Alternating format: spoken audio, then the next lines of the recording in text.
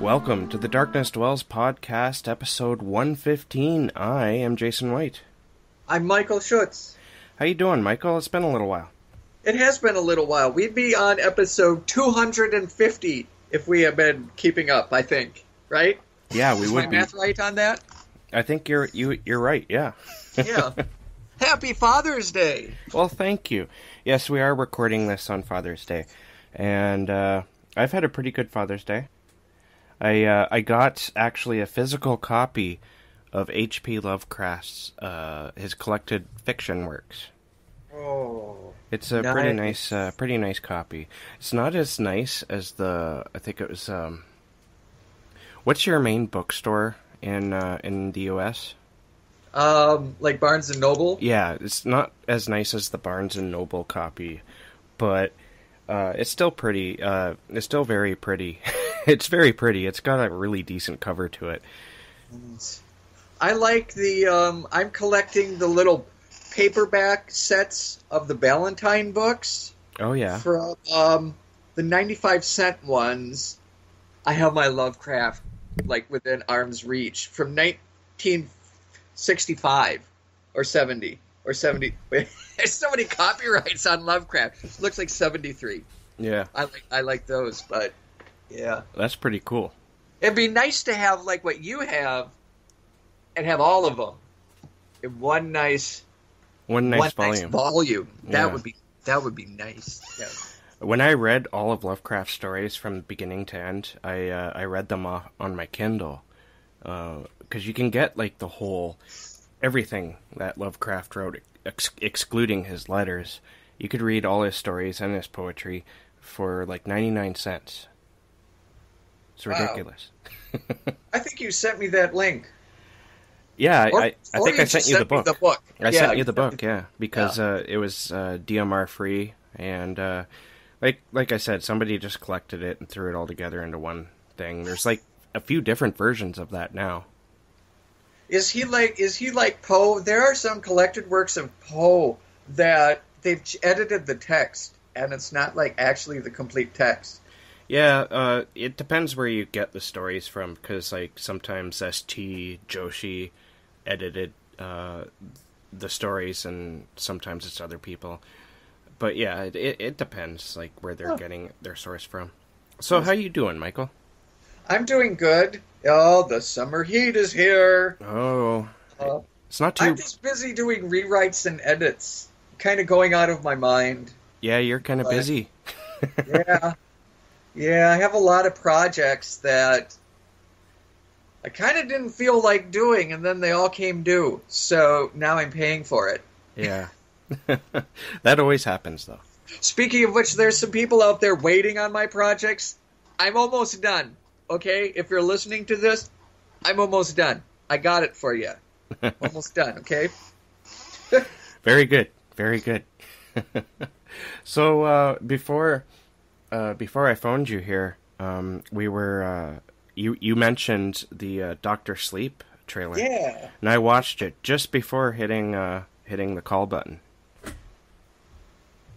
What'd you think? Well, it's hard for me to say anything. It looks creepy, but I haven't read the source material, so I can't compare it to anything I've read. What do you? Yeah. I know you've read it, right? I have. So what do you think? The two things that I like about it is, one, Ewan McGregor. Yeah. And two, it's directed by Mike Flanagan. So it's got to be good. It's got to be good. I don't know how close they'll stick to the... I'm going to read it before the movie comes out. I Well, hope the to. thing is, the weird thing is Doctor Sleep is the sequel to Stephen King's The Shining. Yeah.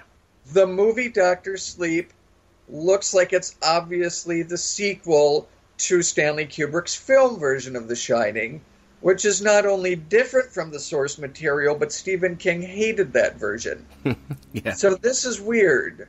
So I don't know. You know, I can see why they might have went with that, though. I get to. Because it's iconic, that movie, Yeah. regardless. Yeah. And I'm sure Stephen King's aware of this. It's an iconic movie within the canon of horror movies that you just can't ignore it. If you're going to adapt the sequel from the book, you're probably going to want to stick with some of the elements from the movie. Yeah, you're a little bit tied, I think. Yeah. You're kind of stuck. I wasn't, freaked out by the trailer. I get goosebumps every time the Star Wars trailer comes on, or pretty soon It previews are going to come out, I suppose, which I'm not going to watch because I don't want anything given away. But I didn't feel all juiced. I didn't feel juiced when I saw Doctor Sleep. Well, the funny thing with the trailer on that is I noticed that they were trying to build up a lot of suspense. And so the trailer itself kind of moved slowly. It's sort of like that, haunted house story where the dude's walking around in all these dark rooms. Yeah. Yeah. There's so many haunted house movies like that where they could easily turn on the lights, but they don't. And well, you get that scene where they click the switch a couple times. Oh yeah, and look up at the light to see that it's not going on. And when the light's off, you see the shadow down the hallway that they don't see because it's behind them. Yep. Yeah. But yeah, so I don't know. I think it's going to be fun in a sense because I haven't read the book. I can read the book and then go see the movie, and that's always fun to do, I find. Yeah. I just watched I don't know if it was the latest, but I just watched one of your YouTube channel shows, and I know we're in agreement with that. I think that we like to read the book after we saw the movie rather than read the book and then go see the movie. Yeah, well, I like doing that. I like doing it both ways, honestly, because you see the movie and it's very surface level, but when you dive into the book, it's very much more, it's deeper, obviously. Yeah. You can get inside the character's head, you can explore so many other areas of the story. You can see a lot of the connections that the film maybe kind of brushed over. Yeah. Or likely didn't have at all. Or how they changed everything. I mean, either way. I remember when I was younger, though, I was very strict. Read the book, watch the movie, hate the movie. Yes. Yeah. But now... Lather, rinse, repeat. Yeah, now I find that, to do a really good adaptation, you have to take an element of the story and expand upon it, usually. And if you try to go, beat per beat, then you're going to come up with a mess. And, I have a very fond spot in my heart for Pet Sematary, the movie, because I watched it before reading the book when I was a kid, and that movie scared the shit out of me. But I watched it right after reading the book, and it was like a holy mess, because you could see that they were trying to follow every important beat that was in the book, and when you see that, do you know what I mean? I do. I think about the best screenwriters and directors that do the best adaptations. I think about Rob Reiner when he did Misery. He cut out all that stuff about addiction because it wasn't going to play on the screen and he didn't need it. I think about Ted Talley, who did Silence of the Lambs. He used material from both Thomas Harris books, both Red Dragon and Silence of the Lambs, and he knew exactly what to cut and what to streamline. So when you're making the movie, if you try to put everything in, it's going to be a mess of a movie. There's an art of taking out and finding the distillation that makes the best movie. Very true. All right, so this episode, you mentioned addiction. So...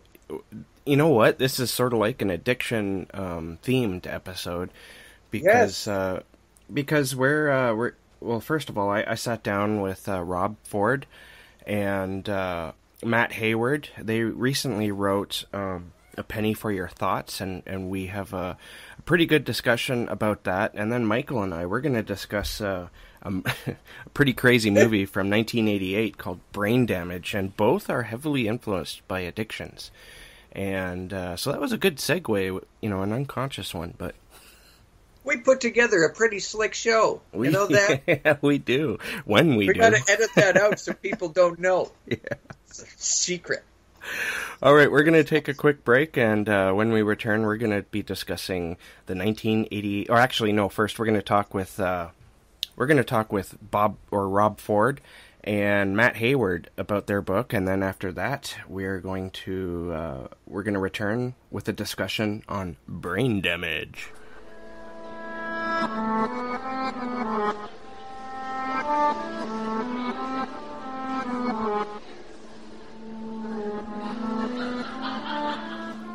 Welcome back. This week, as promised, we have two amazing guests with Matt Hayward and Rob Ford. How about you guys introduce yourselves? Yep, sure thing. My name's Matt Hayward, and I'm a Bram Stoker Award-nominated author from Ireland. Yep. And I'm Robert Ford. Everybody calls me Bob, and I am a horror writer based in central Pennsylvania. Excellent. Thanks, guys, for coming on. Oh, you're welcome, man. Yeah, absolutely. All right, so to start things, I usually have like a little bit of an icebreaker, and recently on, I think it was Twitter, I saw, Matt, that you recently wrote a comic called This Is How It Ends, and there was a music video made for it where you make a couple of appearances. It's pretty cool. Can you tell us just a little bit about that? Yeah, that was done for the band Walking Papers. Jeff, the vocalist, is a good friend of mine, and I was in Seattle with him. He was shooting some music video, so we didn't have too much time together, and I was working on a comic book with an artist called Seba Mester at the time. And before he left for lunch, I just showed him a couple of pages, and as we were driving, he goes, would you be interested in doing an adaptation of a song? And I said, all right, I'm listening. And what ended up happening was the art style of the pages that I showed him, we ended up using for This Is How It Ends. So it's pretty much a straightforward 30-page adaptation of the song from the album, and then an animator came along and made the music video out of it, which is pretty cool. Yeah, it is pretty cool. I watched it, and it's a lot of fun. Yeah, it's a cool band. It's got Jeff and Ben, and then it's got Barrett Martin played drums, who's the drummer for Screaming Trees and Mad Season, and then Duff McKagan from Guns N' Roses as well. That's really cool. Yeah, it was awesome. I was a big fan of Mad Season and Alice in Chains and all that. Yeah, we actually we got permission to use some Screaming Trees lyrics in A Penny for Your Thoughts, actually. Oh, yeah. That's cool. Now, both of you guys have been doing like really great work promoting the novel you guys collaborated on, Penny for Your Thoughts. And I noticed, Rob, I saw a reading that you did for it online, and on Matt's website, he says that you're the best, one of the best in the business for doing live readings. So I was wondering, what do you do, Rob, to prepare yourself for a reading? Well, I mean, early on, attending, conventions and things like that, you get to see a wide variation of live readings. And I just, I started seeing some readers who they only sat at the desk and they didn't really engage the audience as much as other readers. And then there are, other live readers, Tom Monteleone and Joe Lansdale. And these guys really they worked the room. They turned it into much more of a performance than just a reading. So I started watching these guys and going, that's how this stuff is done. That's how, you need to be doing this. So I don't really stand at the table too much. I work the room, I walk around, I make eye contact with the audience members. Working up to a live reading, I definitely practice a lot and get to the point where I have quite a portion of it memorized before I actually get to the reading itself. And it just really helps the flow, I think, to engage the audience that way and really kind of make an impact. And on occasion, you scream at people as well. Yeah. Yeah, I've been known to do that from time to time. It's you know, you got to keep them at their full attention, so to speak. You know, it's just live readings are just, for me, it's one of the most fun things to do. You have that audience's attention for, you know, 20 minutes, a half an hour, and you know, I always felt you might as well make the best of it while you're there. Yeah, that sounds really awesome. I really hope to see that live one day. I hope so. All right, Matt, you're not new to collaborations. Recently, you released Practitioners with Patrick Lacey.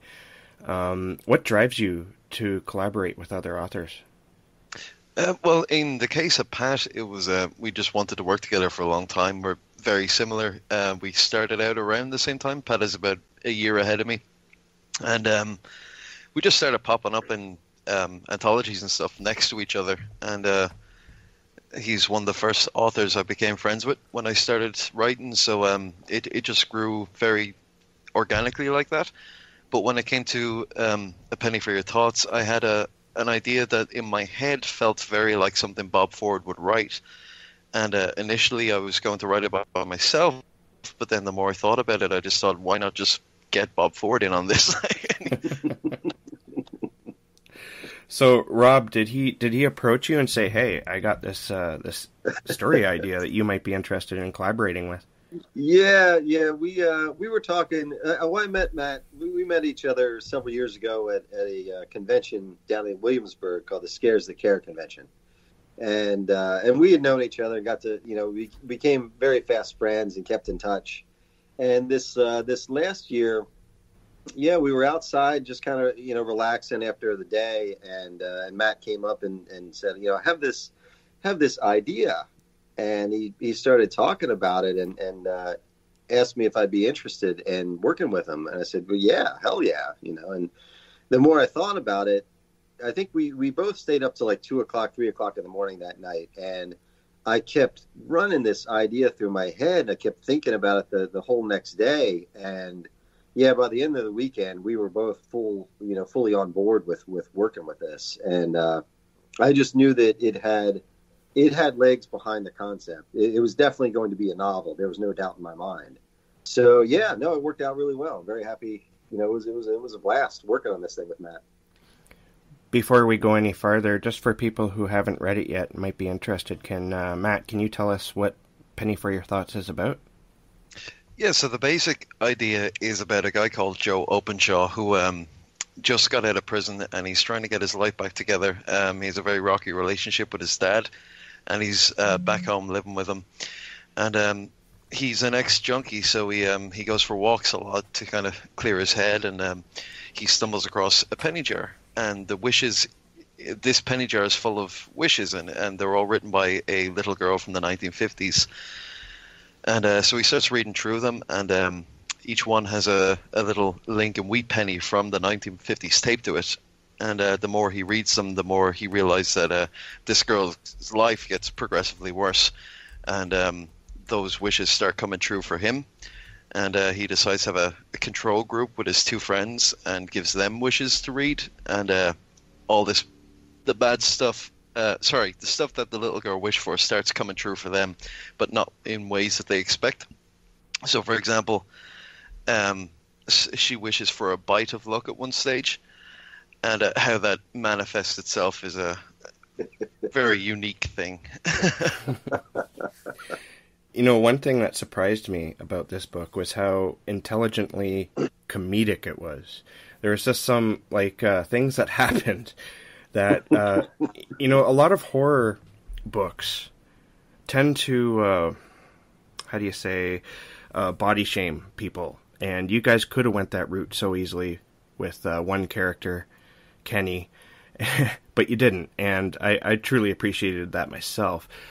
How did you guys approach the humor in this? Was that a conscious decision to not start calling somebody disgustingly fat all the time, as in you find in other horror books? Do you know what I mean? You want to take this one, Matt? Yeah, there was no real, conscious effort. It's just whatever we found kind of funny, we did. Because, it wasn't, we didn't really talk about it or make a strict decision to to do it one way or the other. Yeah. Yeah. But it was. Go ahead, Rob. Yeah, we as the characters were developing, we just did the best that we could to really remain true to their character and what they would do and how they would react in that given situation. Mm. So the humor that we approach, I mean, there's always been this sort of interesting relationship between humor and horror.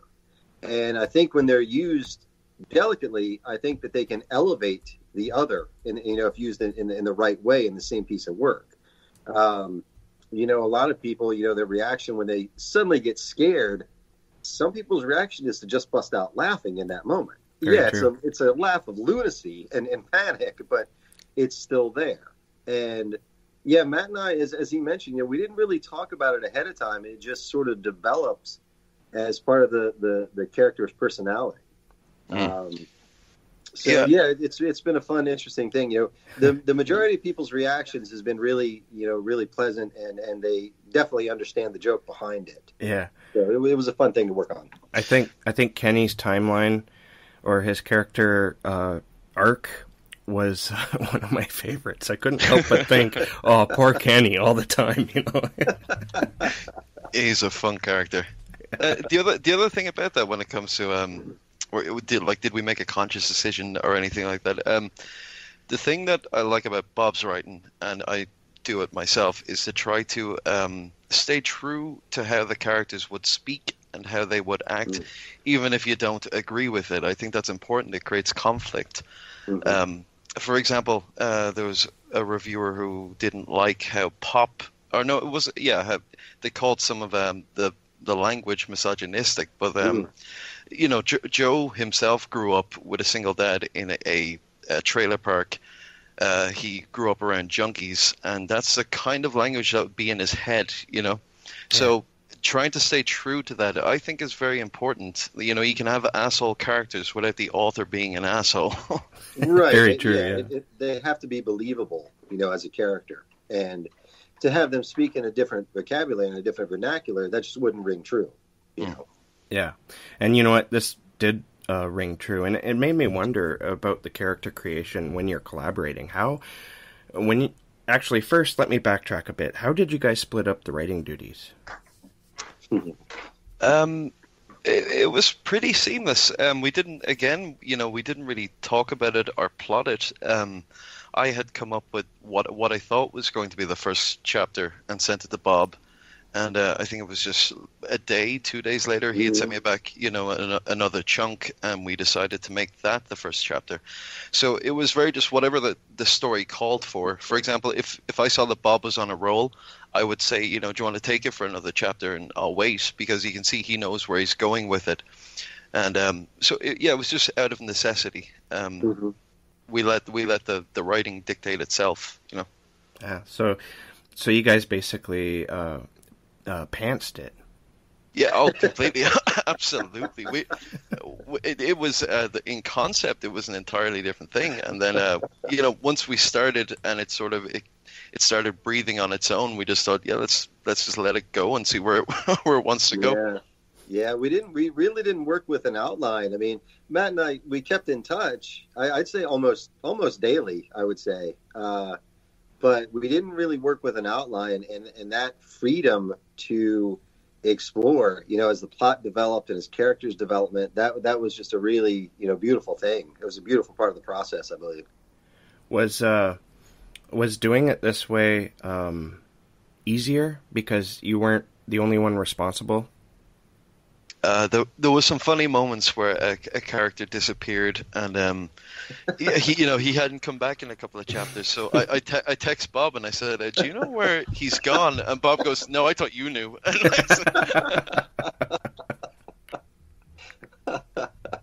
So actually, Jason, you probably know the part where. It's not going to ruin anything if I say it, but Kenny goes away for a little while at the end of the novel. Yeah, that was unscripted. We didn't know where he was. Well, you know what? It worked out. Like it worked out great. Yeah. Maybe the story just needed that, and you guys on an unconscious level, knew it, but it wasn't like a conscious thought until it was time for him to come back. That might be true.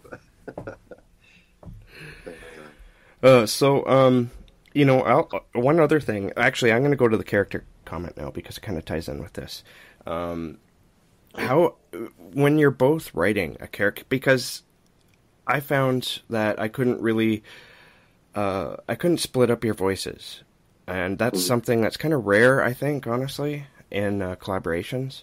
How did you guys keep consistent with, a character's characteristics? Because sometimes you can, in some collaborations, you can like, whoa, wait, what's going on here? This character wouldn't do that, you know what I mean? But the characters always stayed within character. How did you guys fit that in?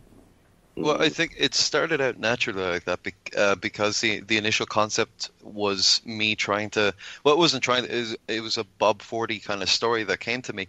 So in tone, I was already in that. That's in Bob's kind of style, and I know his work very well, and I know how he'd approach characters. So as a fan of Bob's work, I think that lent to blending the voices much easier. And both, I think both Matt and I, in our past work, we're really focused on just making sure the characters are believable. So, character development is always a strong point for both of us. So as we were alternating, sections of the novel back and forth, even from a style standpoint, we didn't really, it's come up again and again in reviews that, our writing is pretty seamless. That no one can really tell who picked up and who carried the next section. And that's a high compliment for both of us, I believe. But we didn't really try to work very hard on that. It just really flowed right from the beginning. It was just a very easy process, I believe, for both of us to work together on this. Yeah, there's a couple of things, like if Bob had a character say the word scene instead of saw, I would pick up on little things like that and try keep them very, consistent when I was writing dialogue for them in how they even phrase things.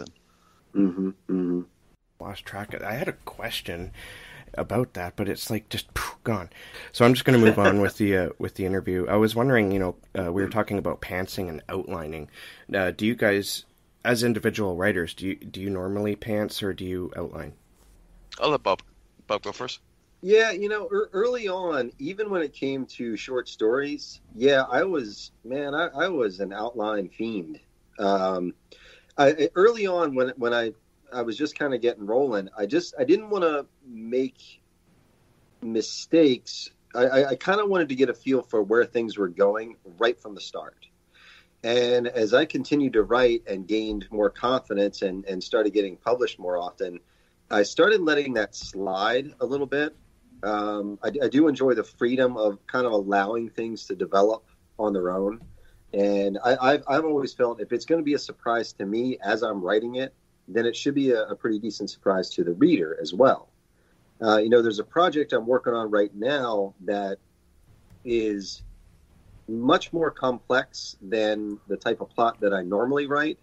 So I wrote pages and pages of notes on that, and that's kind of serving as my outline on its own. But I really don't break down chapter to chapter anymore. I just like the freedom and not being inhibited to lock down, where things are going to go from the start. Yeah, I was very similar. When I first started out, I would try to outline, but then very quickly, when I was reading, writing advice, I came across Joe Lansdale, and I was a big fan of his work, but I'd never heard him talk about writing, so I started reading as much of his stuff on writing as possible. And I quickly just threw it away, and it was one of the best things I ever did. Pretty much every novel I've ever written has been unscripted. I'll have an idea that I know the opening, I know maybe 3 key scenes. I know that they'll, scene 1 will fall somewhere in the first act. Scene 3 is definitely in the third act. But then getting to those scenes and padding that out is the fun part, because it will always take twists and turns that you never see coming, and that it keeps it interesting for you. And I think one of the things that Lansdale said is it's like plotting is like blowing your load before fucking. It's keep it exciting. That sounds like Lansdale. I know some writers who are very passionate about, and that's one reason why I asked, because, well, I noticed that I've talked to writers who have collaborated before, and they almost always say that they outline because they're working together, when maybe normally they don't. So, but, when you throw out the question on Facebook or Twitter, and man, do you get some backlash. There's some very passionate people about that. Yeah. I think, it's a matter of whatever works for you, whatever gets the story written quicker. There are no there's more than one way to skin a cat, so to speak. Yeah. Everybody's got their process, and like Matt said, whatever works for you. It's some people are night owls; they stay up to 2 a.m. writing. Other people, get up at 4 a.m. I know Kevin Lucia he's a guy that gets up really early in the morning and cranks out some words, before going to his day job. Whatever works for you. Outline, don't, whatever. However it feels right.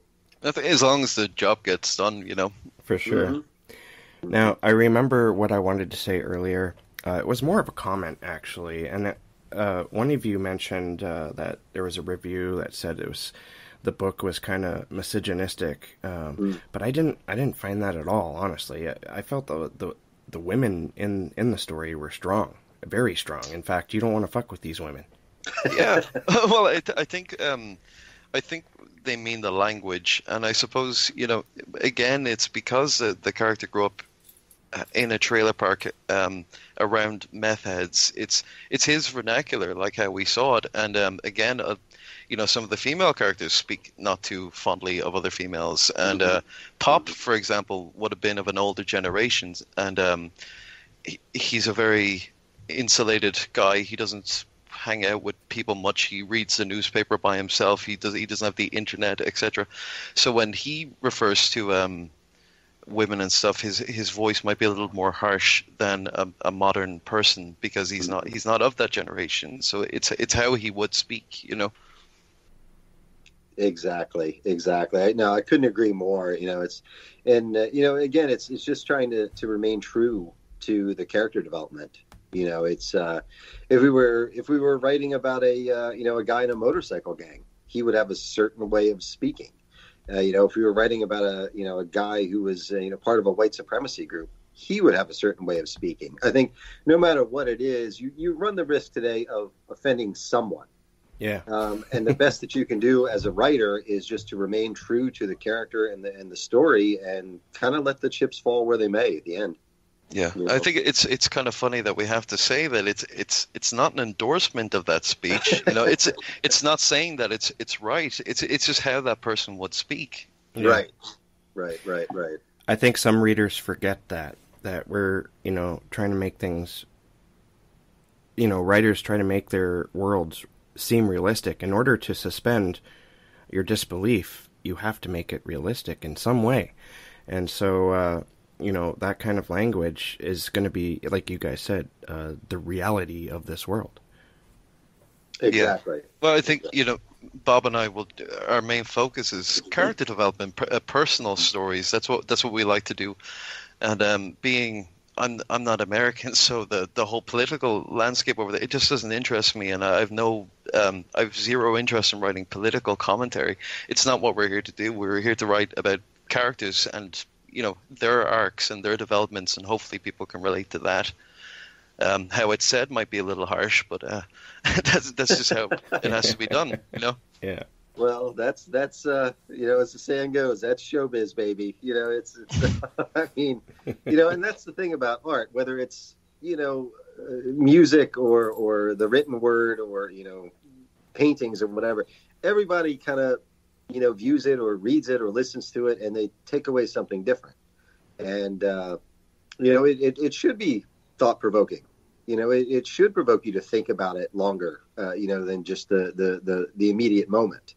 So, overall, I think the reviews that have come in have been so extremely positive. Most people, get the humor behind it. And so Matt and I, overall, we couldn't be more pleased with kind of reception that we've had on the novel's release.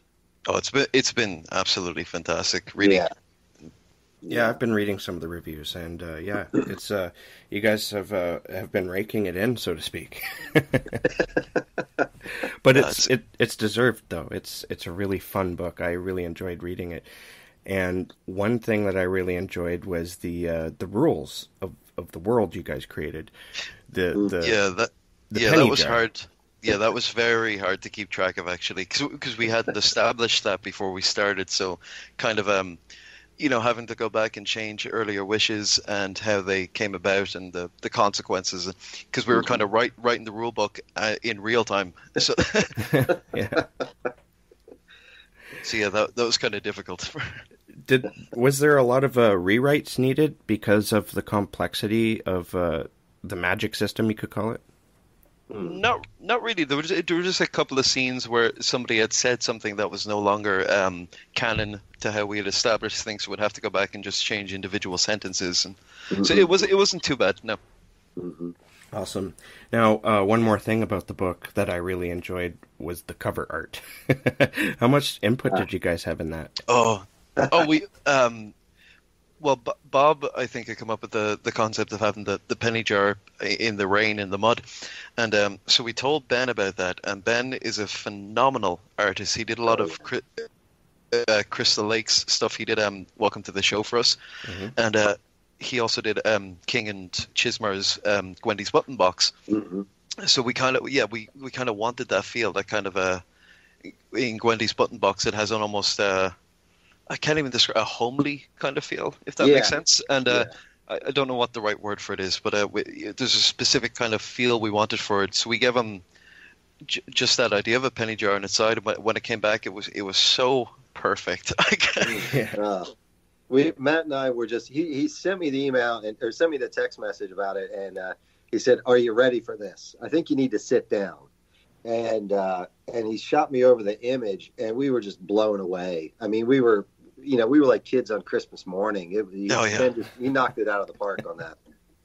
Yeah, he's such an amazing artist. I mean, that's like something I would hang on my wall, Yeah, exactly. No, he's absolutely incredible. Now, do you guys think that you'll collaborate again together? Yeah, here's the funny thing.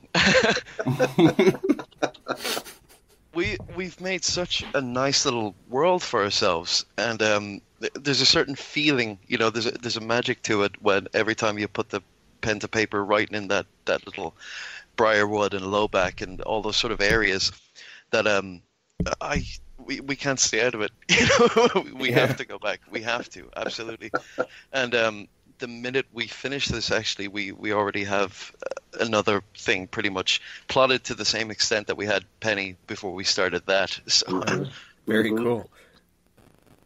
So we definitely will.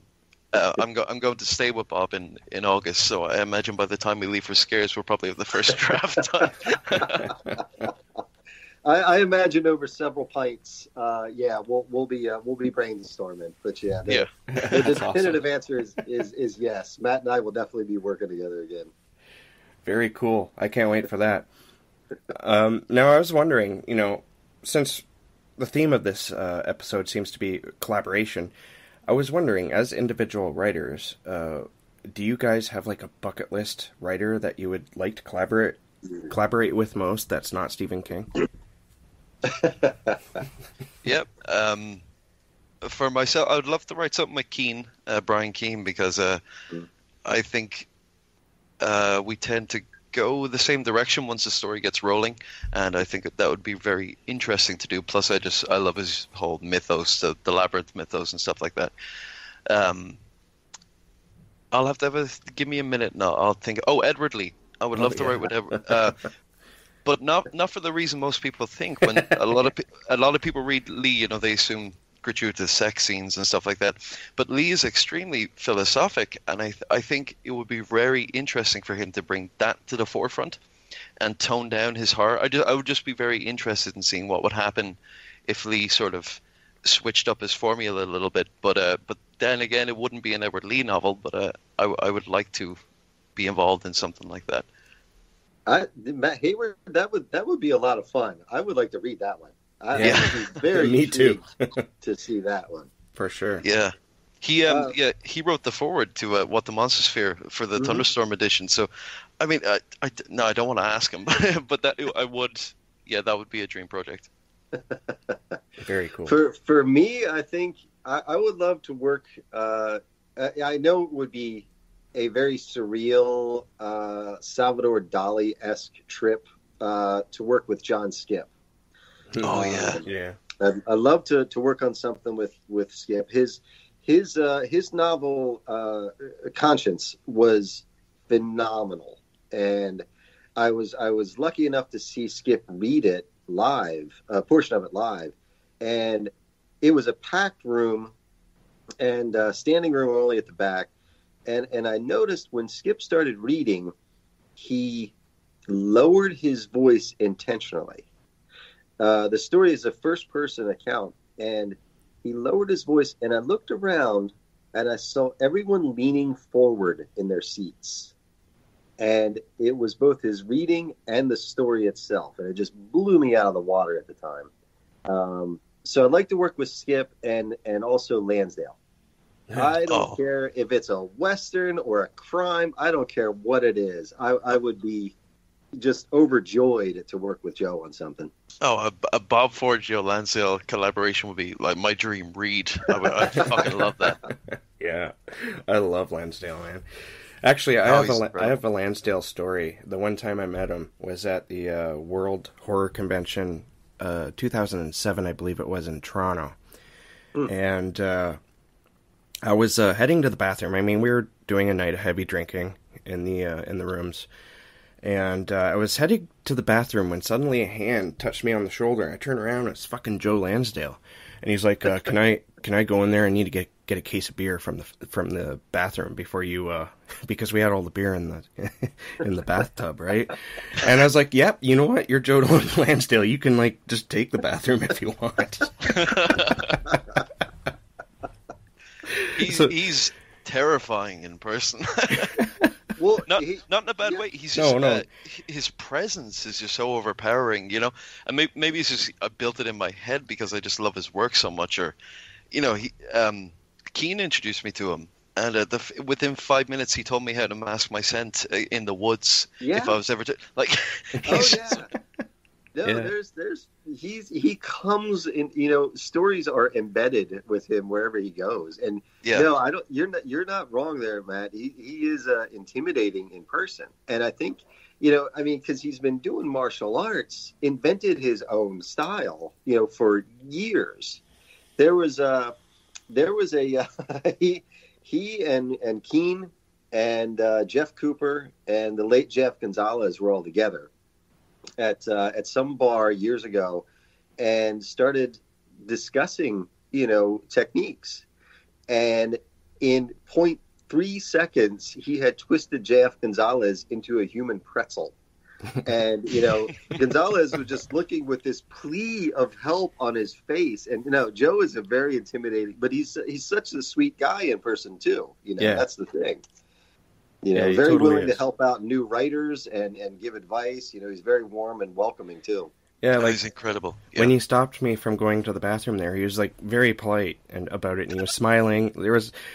I didn't feel like I was going to get a karate chop to the throat or anything. It was just like, "Do you mind if I get a case of beer from the bathtub before you go in there?" And I'm like, "Yeah, no problem. Do what you want, my friend."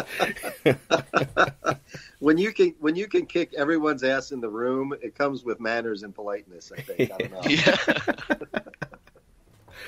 All right. One last question before we go. What advice would you have for writers who are thinking that they would like to collaborate with someone but have no idea how to go about it? For me, just go do it. Seriously, I don't really think that I have anything specific to say. It's just don't be afraid of doing it. Oftentimes, if you find somebody who is different to you, you can end up elevating each other's voice in ways that you wouldn't have been able to do alone. I think that was the interesting part of it, Penny, for your thoughts, is I'm not usually a humor guy, but getting to work with Bob, that sense of humor thrown into my style definitely elevated what I would normally write and gave it it made the darkness darker and the the funnier side's all the more funnier because Bob's a way better writer than me. So Oh, shit. I don't know about that. But no, yeah, if you're thinking about collaborating, I'm with Matt on this. Just, definitely just take the plunge and do it. I spoke recently a little bit about that, and I think it's really important. You have to trust the person that you're going to be working with. I mean, obviously, you're going to pick someone who is, along the same skill and talent level as you, because you want to bounce off each other and make it work. But you have to pick the right, the right sort of flow style. I mean, there are tons of writers that I respect and adore and love their work. But I don't think that maybe I could write with them because their style is so different than mine. So alignment and trust, I believe, are the best things. I mean, like I say, I knew Matt for years and knew his talent level and just his personality overall. So I could trust him easily walking into this project and say, well, I know he's going to do fine with it, and I trust what he's going to do with the plot and the character development, things like that. And no, like I say, it was just an absolute blast. So that would be my advice for any writer considering it. Just get on wagon and do it. Just, consider those things ahead of time. Excellent. So before we go, where can readers and listeners find you guys online? Yep. My website is sundancecrow.com. I'm on Twitter at Matt Hayward IORE, and the same for Instagram. And if you just search Matt Hayward on Facebook, you can find me. Yeah, my website is robertfordauthor.com, and on Twitter I'm Bob Ford. Same on Instagram. Very cool. Well, thank you guys for coming on. You guys are both welcome back anytime. Thanks so much, Jason. It was really fun. Thanks for having us, man. All right, thank you. I ate his liver with some fava beans and a nice Chianti. Pain has a face. Allow me to show it to you. Gentlemen, I am pain. I see dead people. Hi, I'm Chucky. Wanna play? When there is no more room in hell, the dead will walk the earth. Okay, so, I wanted to do 80s film schlock kind of series because, honestly, it's really, it's kind of selfish of me because I love this crap. Nobody makes movies like this anymore. For good reason. What did you make me watch? I don't know, man. It's pretty crazy. Jesus Christ. So, Brain Damage is from 1988. It's written and directed by Frank Henenlotter. You might recognize him from the Basket Case movies. And that's why, okay, I was going to look that up. Yep. That's later in this discussion. Yep, and Frankenhooker. I don't know if he's done much beyond those, but yeah, he did that. Okay, this movie is starring Rick Hurst as Brian, Gordon MacDonald as Mike, who's Brian's creepy brother, and Jennifer Lowry as Barbara. And Barbara is Brian's girlfriend. There's a bunch of other people, but you haven't really seen any of them. The synopsis for this one is, one morning, a young man wakes to find that a small, disgusting creature has attached itself to the base of his brainstem. The creature gives him a euphoric state of happiness, but demands human victims in return. Alright, so this movie starts off pretty crazy. You have that old couple, and they have a plate full of brains. And they go to the bathroom with the plate full of brains, and once they look into the bathtub, they start screaming and panicking, and you're like, what? Screaming and screaming. I had to turn the volume down so my neighbors didn't call the police on me. Which happened before, right? Jeez. Which has happened? Yes. Yes, that has happened. So my neighbors thought I was keeping somebody in my apartment. Yeah, I had to do that too, because the screaming, like I have to watch, when I watch these movies, I watch them at night and everyone in the house is sleeping. And for some reason, those screams from that old woman are so loud, so much louder than the rest of the film. Gosh, she wails. Yeah, like, ah, ah, and it just goes on and on. Very long screaming scene. And I like, I like this, the director sort of built up the suspense on this, I think, because you're like, what's in the bathtub? What's going on here? And then they show that the bathtub is just full of water and it's empty. And you're like, okay. They're freaking out over an empty bathtub. Yeah, it was a really nice WTF moment. I did find. This movie is full of them, though. And then they go on like a mad search through their apartment, like totally destroying everything. So obviously they're looking for something. I guess they were holding in the in the bathtub, and the brains, I'm supposing, were for this whatever it is. And then they go through the rest of the apartment building, except for where the creature actually ended up, and that was, of course, with Brian. And he wakes up feeling sick, and he looks sick. He's feverish. He's sweating, and he's also got like a hole in his neck. But his girlfriend shows up, and this I mentioned Brian's creepy brother because when she shows up, he's the one who answers the door, Mike, and he's looking at her like she's a slab of meat he's about to devour. Like, he's creepy. His lips are wet, and he's just like, hey. And you're like, oh god, this guy is freaking me out. Like, this guy, I don't know. Oh, Gordon MacDonald. He never did anything else, and I can kind of see why. Because, I mean, like, come on, man. He's like, oh my, he's creepy. Didn't you find he was creepy? He was, but everything going on with Brian was far creepier. I tell you, this movie has more homosexual undertones than Friday the Nightmare on Elm Street 2, the famous gay Nightmare on Elm Street. Yeah, you're right, because I'm thinking of the shower scene.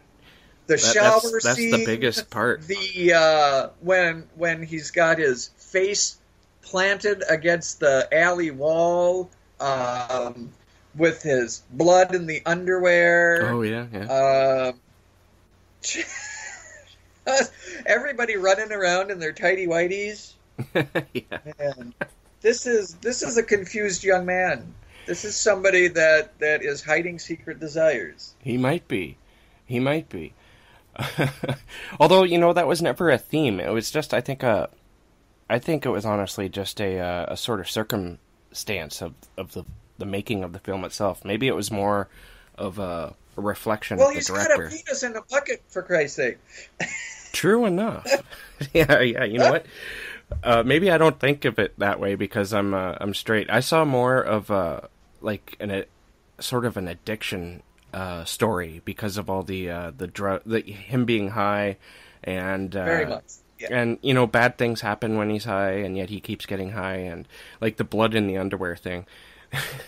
So anyways, we find out that this creature thing it's like a giant slug that's about the size of it's like the size of the chest buster. Yeah, from, exactly. Yeah, very much. But this thing talks like. And he has little eyes. Yeah, he has little eyes and a little mouth that becomes pretty big when it's time to inject the juice, as it is, into Brian's neck. And I love the way this creature talks because he sounds like a gentleman from Britain or something. Yeah. He's like, "Hello, Brian." Yeah. Brian. Yeah. You'll feed me brains, Brian. Yeah. And he laughs when he's laughing during like some pretty kind of upsetting moments. He's like going to town laughing. He's like, oh, like he's really enjoying himself. Around. Oh, he just gets into it. Oh my god! Sorry. One thing I didn't look up was I didn't look up the voice actor for that. I looked it up a long time ago. See it. I didn't see it in the credits. I just found the guys that made him. Oh, really? Yeah. I don't... The fan flipped my... Okay. Gabe Bartalos and David Kindlon. Gabe Bartalos and David Kindlon made Elmer. I couldn't find his voice anywhere. No, neither can I. It's got to be here, because I remember seeing it a It's couple got to months be ago when I somebody first saw that, this. it's like Burl Ives or something. Yeah. Oh, well, whoever it was, they did a brilliant job. It's something I'm usually against, honestly. I've read some books where the monster has spoken almost like a English gentleman, but they're supposed to be like a, this disgusting ghoul type thing, right? Yeah. And that always turned me off. But I guess maybe it's the tone of this movie that makes it work, I think, for what it is. I mean, this movie, by far, is not a masterpiece. It's total schlock, and it's total fun. And like you say, because of that, the whole voice and the talking slug works. Yeah. It definitely works. When it shouldn't. It really should. Don't watch this movie with your parents, though. No, because there's that blowjob scene. The blowjob scene!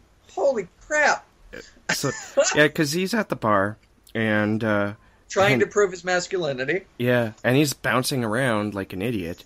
And this, I don't know if she's a prostitute or if she's just interested in him, but this woman comes over and she starts dancing with him, and then they go into the back alley or the bathroom or whatever the hell that was, because why was there a lineup for that? Anyway, so they go in there and they're making out, and it looks like he's going to pass out, and so she goes down on him to try to keep him awake, and she gets a different surprise. Something else jammed right into her mouth, and they make it so it looks like it looks like she's giving him a blowjob. I mean, that was like NC-17 shit. Yeah. That movie Killer Joe got an NC-17 for the chicken scene, for the chicken fellatio scene. Anyone who has not seen that movie is like, what?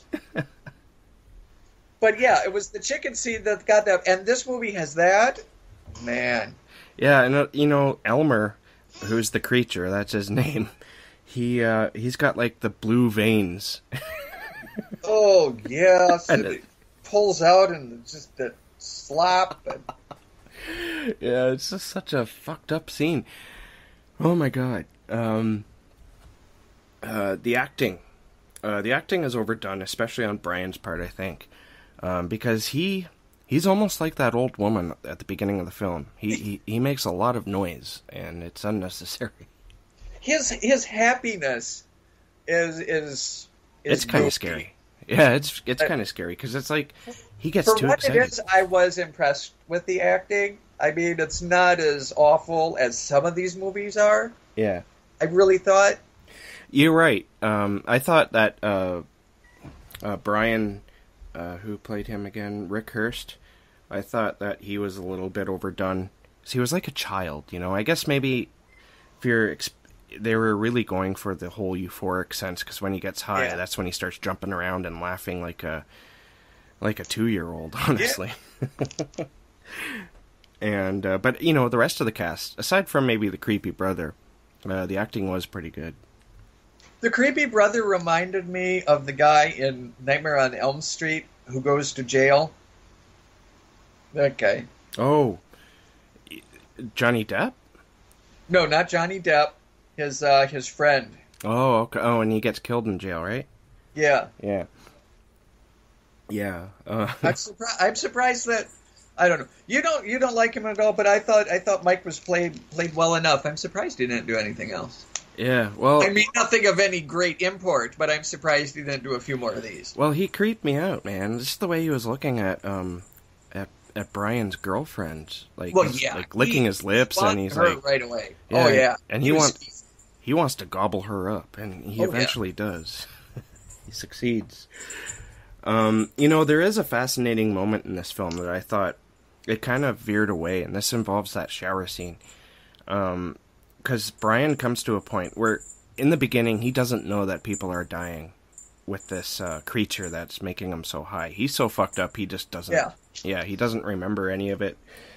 But it gets to a point where he does know, and he tries to break away from it, and and this is where the whole addiction thing comes in. He gets really sick, really bad, and it's like a junkie, a heroin addict coming down, basically, or withdrawing from the drug, and he's like, vomiting everywhere, and it's just a very dark moment of the film. And then he decides he's had it. He decides he's going to, he has to make a choice. Either he goes with the creature, or he breaks away from it. And he makes the wrong decision. I found that interesting. And that's where he ends up in the shower with that big muscular dude. And he wants to unleash. Nice, by the way. Yeah, that was really nice.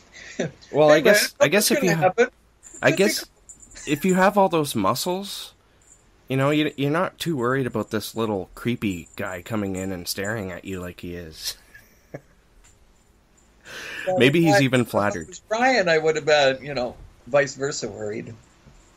Very kind of a drop the soap moment.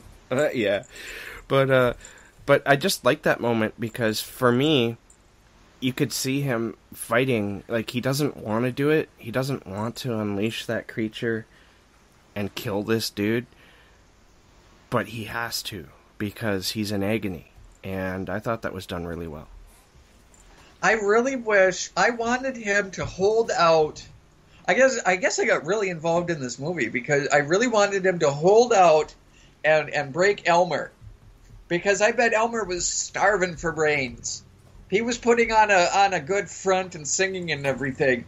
Yeah. I just wanted Brian to wait until Elmer started begging, like, "Man, I'm hungry. Don't you want my juice, man? Come on, I'll give you my juice. I'm hungry. I need brains." But yeah. But no, it didn't go that way. Fucking smart ass making fun of our guy. Yeah.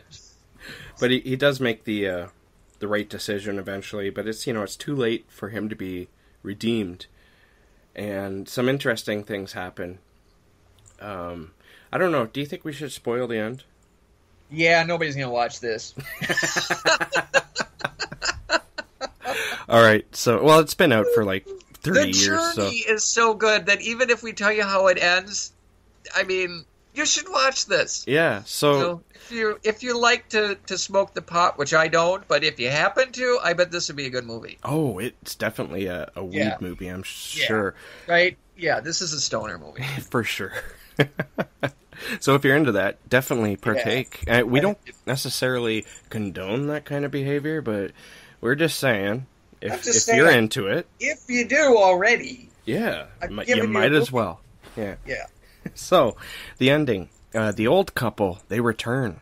Well, which I thought they were dead. Yeah, because... I was surprised because of the foaming at the mouth. I thought they were... Yeah, but no, they were just withdrawing from the drug. So they're like, getting really sick. And when you see them again, boy, do they look sick. They look like they've lost something serious. Yeah. And it's affected them physically. And they return in an alley. Now, you know what? I can't remember exactly what's happening in the alley. I know is he trying to feed in the alley? But they interrupt, and it ends up feeding on them. And during the struggle, though, Brian gets one hell of a wicked dose of this drug, because the old man clenches on it while it's on his back, and he squeezes, and it just squeezes out all the juice into his head, into his brain, and he ends up going home, and the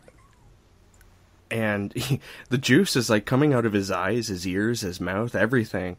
And he takes a gun that he got from the struggle, and he blows his own head off, and all that comes out is light, this purplish, ugly light. And it that to me right there is really, really interesting, honestly, because it spoke of the type of shit I'm into with weird fiction. It has a surprisingly grown up metaphorical ending. Yeah. And with just kind of showing the light through the windows and very dark ending and everything, it was the writer-director took it in a very interesting place. It didn't end schlocky, really. I didn't. No, it kind of had a serious end, even though it was well, the whole movie is strange, but the ending was very strange, weird, sort of. What the fuck? And it makes you think, like, what the hell? Is his head now like an abyss towards whatever realm this creature came from? Yeah, like a gateway or yeah. something. Yeah. But they don't explain it. They just end it there. So, yeah, that's Brain Damage, pretty much from beginning to end. Yeah. It's a very strange movie, but if you're into having... You know, this is another film, I think. We've had these films before, where it would be fun to watch with your friends and just trash it while you're watching, and have a good time. I think you have to watch it by yourself and don't let anybody know. It's just me. So I'm guessing that you gave it like 5 stars. Shit, I don't know. I don't know. I gave it 4 because yes, it's a pretty silly movie. It doesn't take itself seriously though. Even though it gets to serious moments, like the Brian battling himself in the shower scene there, and also at the end when he shoots himself in the head and the light comes out, there's an interestingness there, and the rest of the movie is just pure fun. This is what I talk about when I say I like schlocky 80s films. So well, I'm on board then. 4 stars. From me. I'm with you. All right. I'll do it. You know what? Most people will hate this film, though. It's Well, you just can't expect quality. I don't want to say quality. It's a schlocky movie. Yeah, it's very... 4 stars for what it is. It's not like 4 stars like Cat on a Hot Tin Roof, but... Yeah, it's 4 stars for what it is. If you wanted to take it seriously, then it would probably be like a 1 or 2 stars. Well, maybe 2 stars. But I'm taking it for what it is. It's yeah, exactly. And it's a 4 star for that. Yeah, for that. And you know what? I think a lot of serious reviewers don't take that into account when they're watching films like this. They don't. Yeah. Yeah. So, so that's Brain Damage. We definitely recommend maybe, some reefer. It's legal here in Canada, so here in California. Oh, yeah, it is too, right. Yeah. So, yeah, I don't feel too bad about saying, hey, smoke a joint and watch Brain Damage. Well, my God, when I step outside of my apartment, it smells like a marijuana farm. Oh, so yes. Everybody around here does. I was in Toronto a couple of weeks ago, and everywhere it smelled like weed. I mean, this is going to become a thing where people are going to come to Canada just so they can get high. But the difference is you have to get it through the government, and you have to do it through mail. So it's not like you can just... Really? Yeah. You can't... mail order? Pretty much. At least in Ontario, it's mail order. And I don't know if it's like that anywhere else, but pretty soon you're going to see where it's going to be... You're going to be able to buy it from stores. It's just not available like that right now. It's a process. It's still a Schedule 1 drug here. I didn't know that. Yeah, it is. It's deemed as harmful as heroin. It's that's ridiculous. We talk about the stupid opioid crisis. I'm not going to get into all that, but like OxyContin is just a schedule, they're like 2 or 3. Yeah. Benzodiazepines are a Schedule 4 for crying out loud. That's weird. Marijuana. It is very weird, but there's like a Cold War going on with so many different things. Yeah, that's a sociological sort of thing. Yeah. There's a whole history there. Yeah. Interesting times. And it's funny how this movie kind of fit into that discussion. It was very much, I really liked when they showed the juice in the brain. Yeah, the blue. Snapping the synapses. Yeah. And sparking there. It was very much I really don't...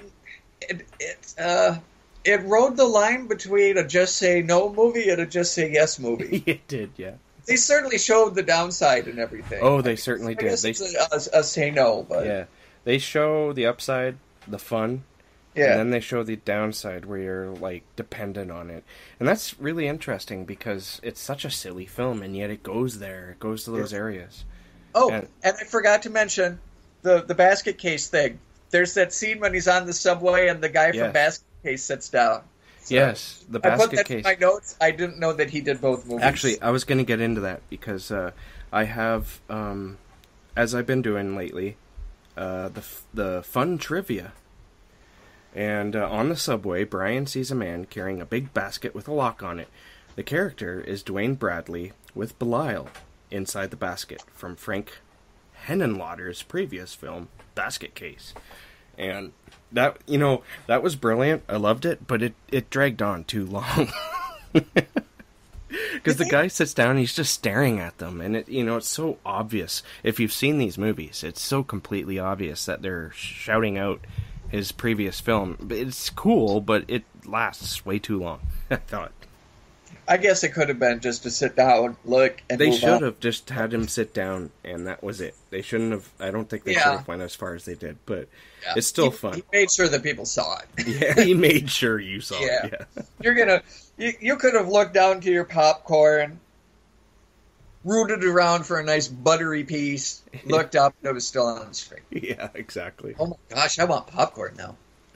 And you know what? I didn't like that scene anyway, because that's he's got the creature hiding in his mouth, and he opens his mouth and it, like, pops out, and you can just see that it's so fake. It's awful. Yeah. Oh my goodness. There's another couple here. This is an interesting one. You may have noticed that Brian, he had an unexplained cut on his lip throughout the film. Yes. Yeah. Now, that was actually, apparently, it was a part of a subplot involving him getting into a fight the night before, defending his brother in a bar fight. But due to time restraints, they couldn't film it. But, having said that, Frank Henenlotter, the director, claims that he had... hang on here. He claimed that he had makeup effects give Rick Hurst a split lip throughout the movie because he thought he looked too fucking pretty. And that it wasn't from a deleted fight scene. So who knows where the truth lies in that. But it'd be interesting either way, honestly. It's like, you're too pretty. We got to bruise you up a bit. Yeah. And those scenes that we described, those were taken out for the actual theatrical releases. Okay. And the original home video releases. I guess they were put back in. This is like, the version that we saw is sort of like the director's cut. Sweet. Okay. But, that makes sense. Because I didn't, wondered about that. That was too much. That was you're getting into X rating there. Yeah. I mean, when I saw that, I'm like, whoa, I did not just see that at a 1980s movie. Yeah. Holy crap, she is totally blowjobbing his gross work. His little Elmer creature. Yeah. Wow. And as Brian I wakes... hurt your kitty. Yeah, that's hi, little, baby. That's little Minerva. It's Uncle Michael. And last one, Brian wakes up for the first time in his bed at the beginning of the movie. His head is covered in blood, and there's an album poster spotted on the wall, and it's Slayer's Rain and Blood. Oh! Which is pretty interesting. I guess they were going for some Kubrick stuff there. Yeah. All right, I think that does it for this film. I think we've rambled on too long about it. You know, I admit I tried to talk you out of this one. I'm glad I didn't. It turned out to be much better than I thought. Yeah. And there was a lot to talk about. Yeah. And you know what? There's another one I want to do. And I know you're probably going to hate it.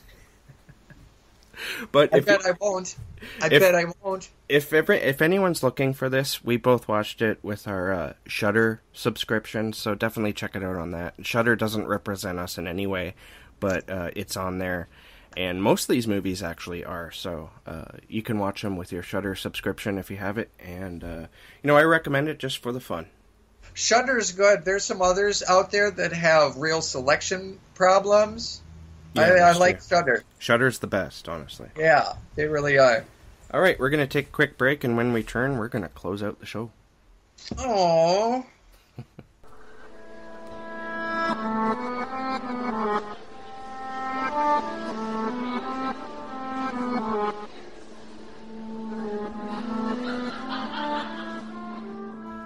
right, so that was a lot of fun, that episode.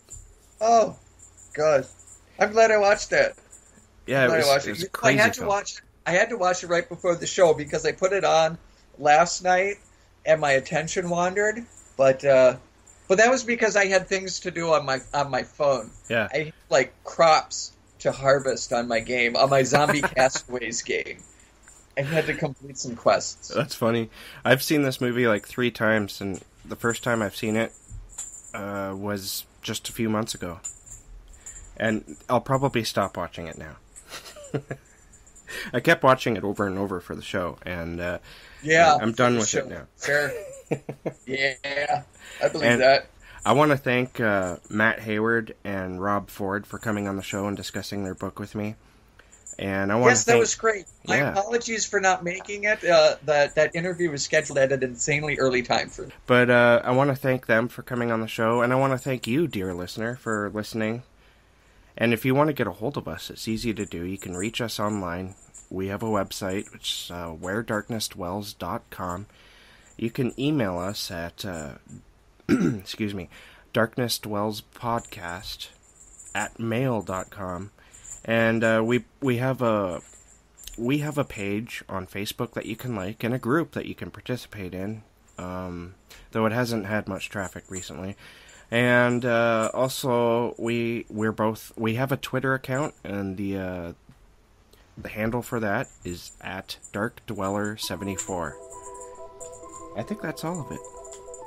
Yeah, that's enough at least. Yeah, for sure. That'll get you started. Yeah. All right, so stay tuned. We have more episodes planned. Even it may take us a while. It probably won't. I'm not going to make any promises, though. Nope. So thank you, Michael. Stay off the juice. Yes. But stay dark, my friends. Stay dark indeed.